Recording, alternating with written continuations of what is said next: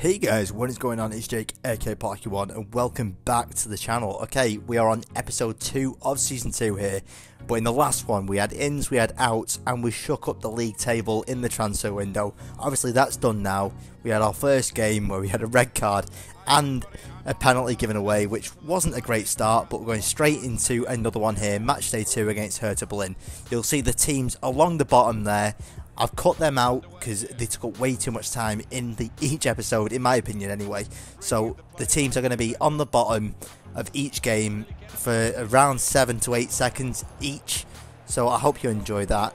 It'll just mean we get straight into the action, have more action each episode. But anyway, they had their first chance of the game there, and they had a second chance there with an overhead kick from the left winger there. But I can't believe that they have the audacity to try that early on. But Donis here gives it to Manir's first chance of the game, and it is a shot that trickled well wide of the target. So disappointing there.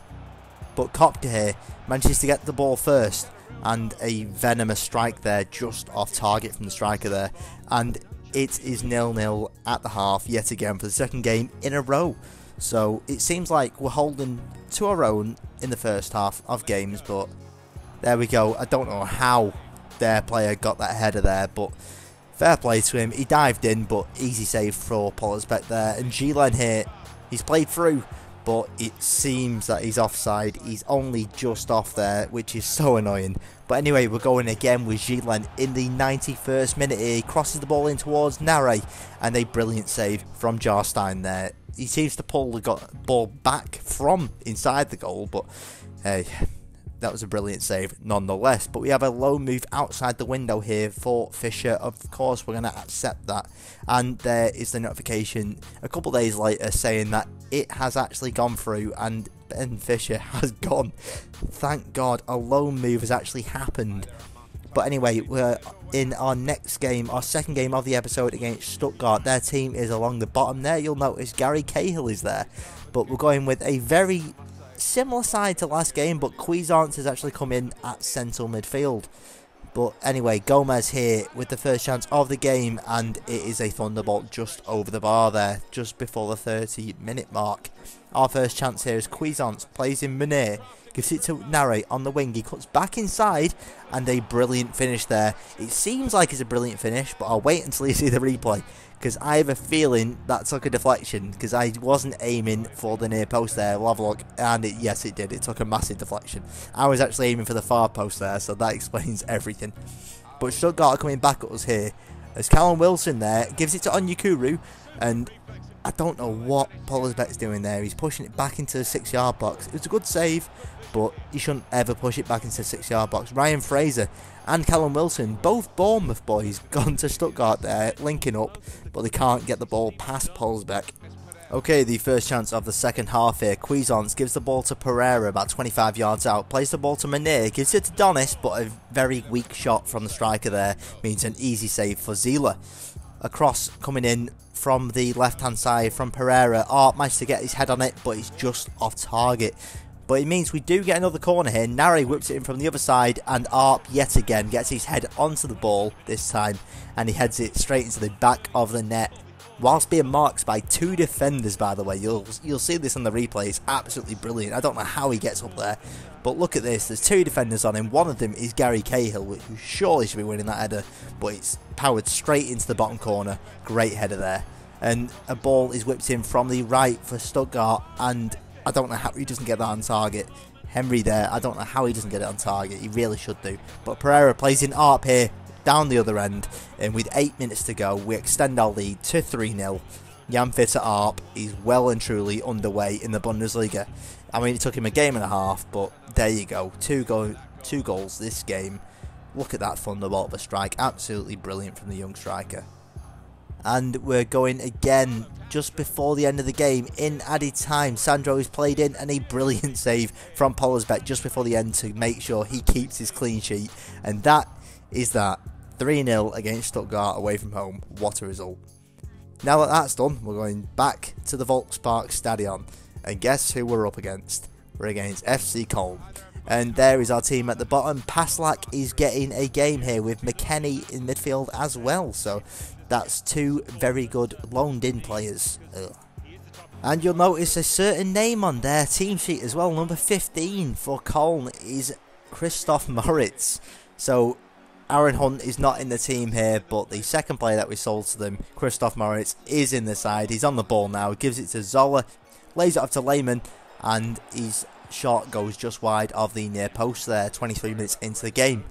Köln come at us again. They have a corner here. They whip it to the near post, give the ball off somehow, and an easy save for Polsbeck there. He caught the ball well, didn't drop it, which is seemingly his trademark now. But anyway, that is it for the half. We're going into the second half now. Gillen here forces a brilliant save from the Köln keeper there. I think that is Timo Horn there, yes. And a couple minutes later, Walter with a nice fake shot on the edge of the box, forcing another great save from the German goalkeeper there. Walter is really fitting into his side straight away. But that's all the chances for the second half there. The second game of this episode finished 0-0. And it didn't take long, did it? We've managed 22 million in shirt sales. There we go. And look at this young goalkeeper there. He might be giving Ben Horn a run for his money in the future. He's potentially 94. So what a player he could turn out to be. But match day 5 here against Club Sport Freiburg. They have Schwallow in goal. And they have Terrazino, what a name in the midfield, what a name. We're going back with Sakai. Zagadou is actually at the back for us today, so that is a good run out for him actually against Freiburg, a very good team in the division. But the first chance of the game there, Donis heads the ball towards goal, but an easy save from the goalkeeper there. Pereira picks up the ball inside the box, but his whipped effort goes just over the top right corner of the goal. 23 minutes into the game now, Jairo gives the ball to Holtby, and Holtby's left-footed strike there is pushed just wide by Schwallow. A very good diving save there from their goalkeeper. From that corner there, Zagadou rises highest, hits the bar with his header, and the other centre-back goes and cleans up the mess, heading in the rebound. The two centre-backs pairing up there. Not in the ideal way. I would have liked Zagadou to score this directly. What a thunderous header that was. There's so much power in that header. Like, I'm so glad I brought that youngster in.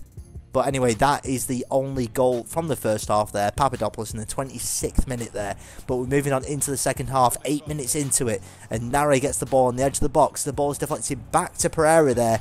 And a curl finish straight into the top right gives us a 2-goal cushion in this game away from home. And he does a weird rocking celebration there.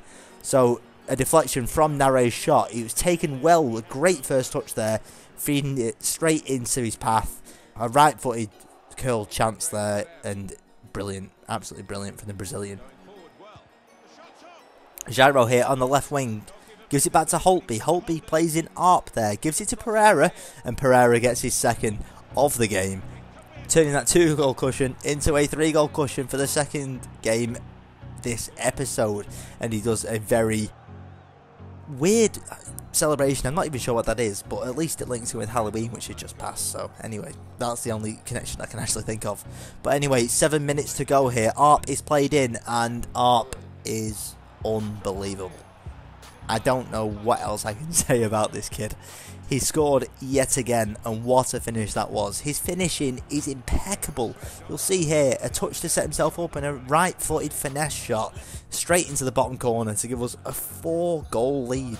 And Papadopoulos there, you can see, has just been booked for this free kick, which is their really only chance of the second half there, and it goes over the bar.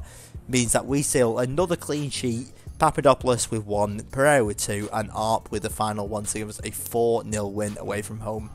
Okay, the Bundesliga, we're turning up here, but I feel like it's going to be one of the toughest games of the season here against Bayer Leverkusen.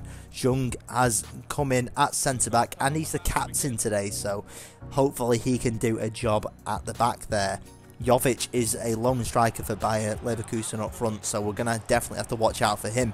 But Meunier plays in Gomez, but a tame shot there is easily saved by their goalkeeper. Cuisance here gives the ball to Meunier, finds Bauer, and that's just cheeky. That is really just cheeky. I don't know why he's tried that. The audacity of trying that chance, oh, I don't believe it. Our left back, turn right back, has just chipped the keeper. in a game against Bayer Leverkusen, one of the best teams in the division. I don't know where that's come from, but it's absolutely brilliant. But Munir here plays in Gomez, gives the ball back to Munir. Yes, he does, yeah. And the curled effort there is saved by a diving goalkeeper and cleared well away from the goal. They're on the attack here, and I don't know what's going on there. The amount of times that ball bobbled away from either one of our defenders, deflected off one of our defenders, or hit the keeper, which he really should have done better. He's pushed it back into the 6-yard box again. Ita tries his best to save it, but it doesn't happen. The clean sheet's gone, and we go into the half. 1-1 now, 1-1. Oh, that's so much worse than saying 1-0, but Jovic here is running past Young. He's the man who I said we had to watch. He gives it to Vignato, but he hits the bar. Luckily for us, he hits the bar, and it stays at 1-1 for now. Anyway, Vignato gives the ball to Core, who scored the first goal. I don't know what Van Drongelen's doing there. He's giving it back to Core inside the box, near enough on the penalty spot, and he scored his second goal of the game. Well, his and his side's second goal of the game, I should say. What is Van Drongelen doing there? I don't think he could ever touch the ball worse than that. Honestly, his ball control just went out the window there, but Bauer gives it away this time. The ball finds its way to Gay. Vignato again hits the post. He's hit the crossbar and the post now, so he's trying to hit every single post on that goal, but Baumgartlinger came off the bench and he scored a third there. This is getting embarrassing now.